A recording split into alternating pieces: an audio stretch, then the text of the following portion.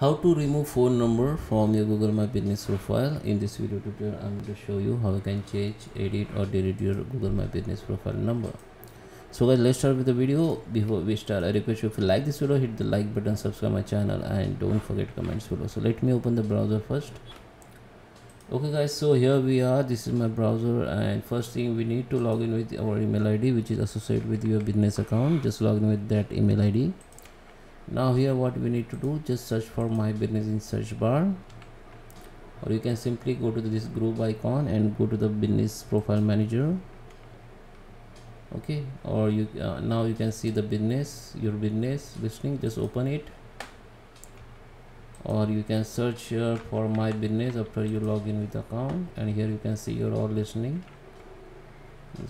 Now go to the view profile, then your profile will be view. Okay, so now in order to edit your or change or remove your phone number, we need to go and edit profile. Go to the contacts. Here you can see the phone number. Click on this pencil icon and you can change your number. Just type the number.